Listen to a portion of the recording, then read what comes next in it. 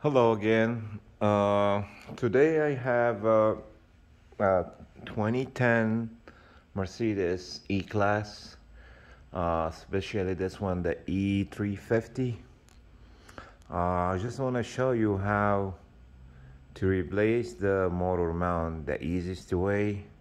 Because I was just watching some videos that you have to remove the exhaust and a lot of stuff you have to remove.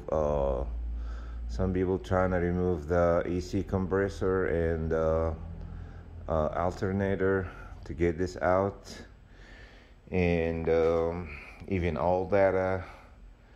But I want to show you another way how to remove this one in an easy way with simple tools.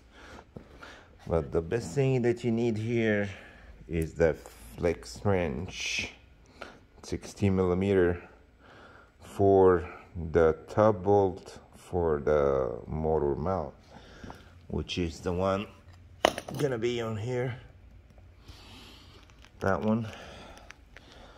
So also you need the 8 millimeter socket to remove the bottom engine cover, all this panel that you have to remove in the bottom. Also you need this socket E16. So what we're gonna start here is to remove all this panel. Very easy, 8 millimeter bolt. You're gonna remove all the panels. And next, what you're gonna do is removing the motor mount bolts, both at the both sides, and then you're gonna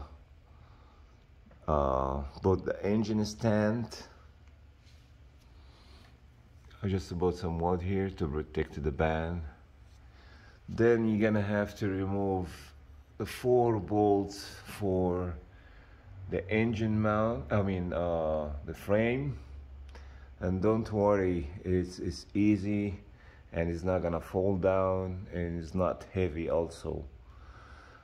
You can just move it a little bit, or as much as you can remove the top bolt, however you like. I just move it a little bit, but at the end I feel like I need to remove the frame, so you can wiggle it. Like, it's very easy. Don't worry, it's not gonna fall down. See, I can move it easily. So after you remove all that, if you don't have this tool, it's gonna be pain in the neck. Like, you can get the small one, but you need a lot of torque to break it loose, and you don't want to mess up the head, the bolt head. So you're gonna have to have this tool. You can get it from any parts store, but you might need to order it online cheaper, like 30 bucks or so, from Amazon or eBay. This tool is very good, master. So sorry that I did this at the end, but I just want to show you the easiest way to remove it. So even after you remove it, you have to remove the frame bolts so you can get this out of here. See, that's easy. You can put it in and out now. Sorry that I didn't start at the beginning. I know I didn't do long videos. I'm not good in cameras, but I just to give you the idea, you know. So this is the wrench. Act like I'm removing the bolt right there. You can see the bolt. Now, because I jacked the engine up that you cannot see. So anyway, to remove it, like you see here, I'm gonna put this on top and start breaking loose the bolt. I'm gonna break it loose a little bit, and then you can just stick your hand in there and lose it. So like you see, I already take off both of them without removing the exhaust or anything else. No worries, you're not gonna cut anything, wires or hoses. This is not the first time I've done that, but I just share it, help someone out there looking for. This is the other one. You can see everything, it's on blaze, exhaust, everything. But now the engine is high because I left it. But before that, before I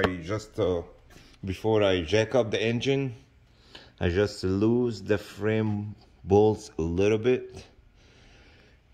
All four, just lose it a little bit, let it lower down the engine with the frame, and then you will see the bolt is even right here. So you can put your tools up and start to break and loose the bolt for both sides. After you break it loose, you're gonna jack up the engine, lose all four bolts for the frame, and it's easy to get this out. You can get it out of here, you can get it out for the right side, the passenger side, you can get it out of here. Very easy. And I forgot to tell you, first you're gonna have to disconnect the battery so you don't touch the starter. The starter wire over here. And that's pretty much it. I'm gonna put everything back. You just start with the top bolt, then lower the engine, and you don't have to tighten it all the way. You just tie the bolt a little bit, trying to put everything back together and tie it all together again. It's very easy and simple, and you will figure it out. And if you have any question, just comment below. Please like and subscribe for more easiest videos. Thank you for watching.